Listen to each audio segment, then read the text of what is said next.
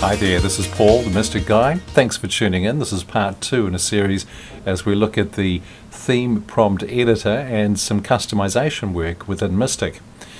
Starting off, I just want to go back to something we were looking at last time when we made the first video, and that was that the creation of a secondary theme defaulted to the file name new and the description new. That's not overly helpful in the great scheme of things, and whilst the file name we could leave as new for now, I think it would be more helpful if we created a better description. So let's just create a description of this theme, and we'll simply call it custom. And I'm doing that because when you're editing this theme, if for argument's sake you're into the menus side of things, just note at the top here the menu editor, and in brackets it's actually saying the theme name, custom. Likewise, it'll just make a little bit more sense when we dig into how you can change to this particular theme as a user. So give it a description that makes sense. So what are we doing today? I thought what we'd do would be to just find out a little bit more about where you can set some of the things up for the user in terms of how they interact with these themes, yet alone all the different things you can do to customize things within a theme. And I found a few notes in the Mystic What's On files which I wanted to share with you. I'll just bring this on screen now. The first one is that the display files that are not found in a theme directory have this option to fall back to the default display file directory if that theme fallback is enabled. Now that is just talking to this setting here, allow fallback. So I really wanted to just give you a bit more of a definition that I found as to what that's doing. So just to run through that again, if there are files that are not found in the theme directory that you're working in, and I'm presuming that are text files, menu files or script files, then if this fallback is set to yes, it will try and default back to the default theme to find the files that are missing. There is a further note later in some of the What's New records that say menus have a theme fallback option that's similar to the recent change to the display file system. These are quite old notes. This is going back to version 1.10. But again, the idea is that if a menu wasn't found in its theme directory and the option was enabled, then Mystic would in turn look for the default menu directory signaled or configured in the system configuration. So the idea is that you can have a number of similar display changes and then just build themes off the default, and if the file wasn't in your theme, then it would fall back and grab the default theme. My belief is, and I stand to be corrected, but allow fallback is the key switch there that you need to enable if you want your user using this theme to be able to take advantage of your default menus if something isn't present in the theme that it should be. So moving on, I've made a few other notes too. How do we start to play with themes? Well, in general settings, you can define the theme that new users start with. It's called the start theme. And you can also define the theme the config editor uses. And I'll show you that now. So when you escape out of here a couple of times and you go across into configuration, general settings, you'll see on the screen here a start theme, default. Now that's the theme that in this case default, I hate to use the word, the users that sign up to the bulletin board are being assigned. And if you created a theme that you wanted to ensure that all your users when they first registered subscribe to out of the box, then that's where you could set it so that everybody coming in and signing up was assigned to your new Whizbang theme. You'll also note that there is a theme for system configuration, so this back-end look and feel you can also point to how that should look, and in this case it's going with the default theme. Personally, I wouldn't change that. Just note too that in the general settings you can define the start menu that users logging into your Mystic BBS begin with. So in this screen there is a start menu, and if you haven't already explored this, and we'll look at this in another video, but here is the very first menu after they've put in their username and password that Mystic will take them to. And the pre-login menu is actually a special one that has a number of things that you can add and remove. You may want to explore that at some stage at your own leisure, but as I said, we will make a video up. But let's say it wasn't that one and you wanted them to jump to a particular menu, then this is how you could define that. Also note that from an individual user point of view, and that's what I've written here, you can override this by editing their user account. If you go into Editors, User, and in this case we've just got one user, which is the system operator Red72. On the second page, if you use the page down key, you can see here under Theme, Start Menu, we can define what the Start Menu is straight away. So for argument's sake, if you don't want to go through all the normal login stuff and you just want to jump straight to the main menu, you might want to type main in here.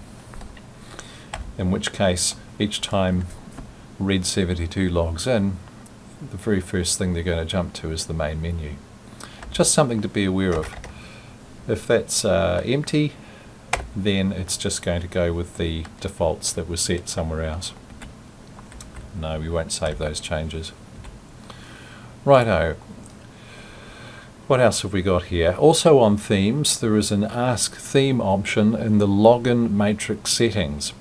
So if this is set to true, Mystic is going to prompt the user to select a theme after the graphics are detected each time there's a connection. And I was thinking, how do we, if we do all this work setting up themes, how do we actually give users the choice to access them? So let's just explore this. For starters, I'll just fire up a Mystic terminal, and here I am, and if I go Red72 and I put my 1234 password in, because I'm a system operator, it prompts me with this invisible login prompt. If I say no, in this case it's taking me straight to the main menu, because that's how I've got things configured, I think. But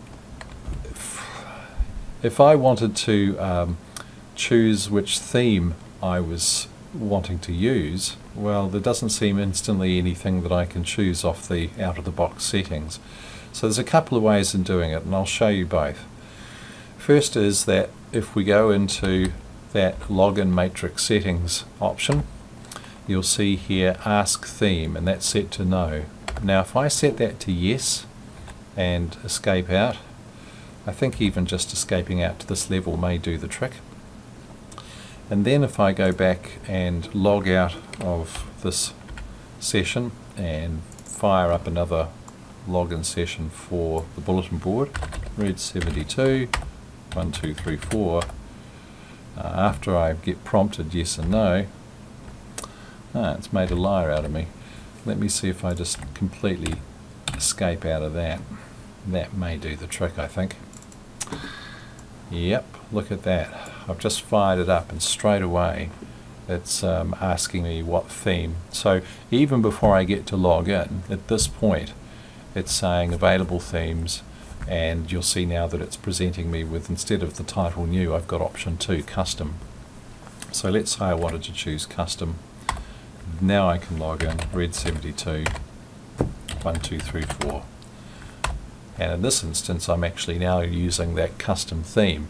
Not that you'd know, because there's been no major changes made. Now if you're actually logged in as a user and you want to change which theme you're using, you can find that under account settings. I'll just show you some notes because I found this, it was quite interesting. The GE menu option, when you're editing a user's settings, option 14 allows you to select the theme. And I'll show you this in the menu side of things in a second. So in this case, the author was suggesting that a theme file name might be called English. So imagine themes could be Italian, English, Swiss, and so on. So you could have themes of menus and displays based around language. They don't have to be around language, but in this case that was the suggestion. So you can see that there is a menu command called GE and then a data switch, which allows you to, firstly you have to put the 14 in, which allows you to select a theme, and then if you specified the theme name after that in the data line, it would force automatically that theme to be selected. If you leave that out, then it allows you to choose it. So I'll show you what I mean. Let's go into the Mystic configuration, which I need to bring up on the screen. And under configuration we go into the editors. We can go into menu editor, or we can go in through the theme prompt editor. I think this time I'll just go theme prompt editor. I'll go into my default theme, and I'll go into menus, and this is the account menu that allows you to change your various settings. So I will just bring that up as well to show you. So on the main screen here, I know I'm logged into the other theme, but it doesn't matter because they're both identical. So what we're doing is we're looking at this section of the system.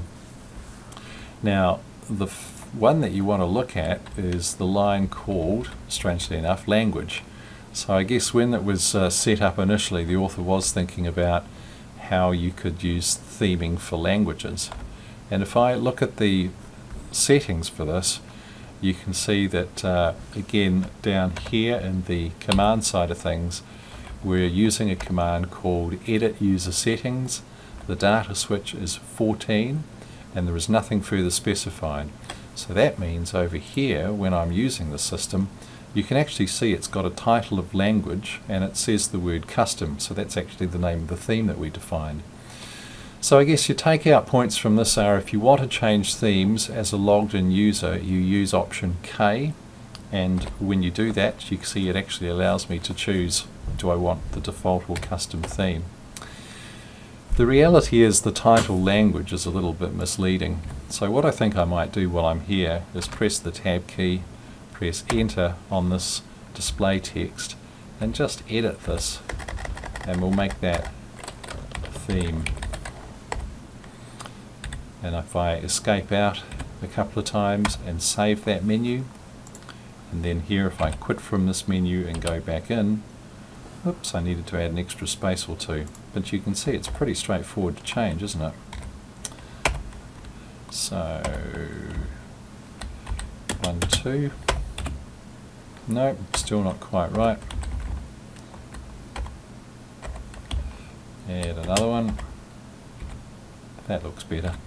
Save that, quit out of here, go back in, and now you see it says K is theme, and I can change my themes between the two. Wow, okay, there's a fair bit there to think about. I think at this stage I will stop and we'll carry on with another video shortly, but that just gives you a quick feel for all the sorts of spaces that you can dive into with respect to Mystic when it comes to actually allowing a user to choose a theme, yet alone what you're doing to actually customize the theme. Thank you for watching. As always, like the videos, and if you like what you see, and feel free to subscribe to the channel. We'll be back with part 3 in the not too distant future. Until then, bye for now.